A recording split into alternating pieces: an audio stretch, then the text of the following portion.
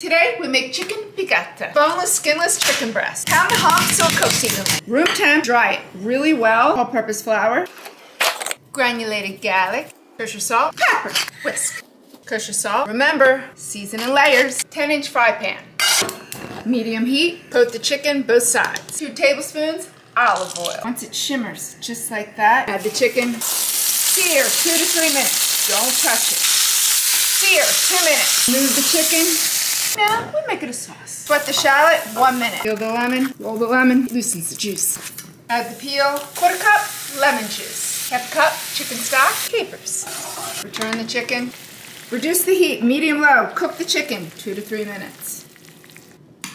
Cold unsalted butter. Keep stirring. Don't break the sauce. Because you're fancy.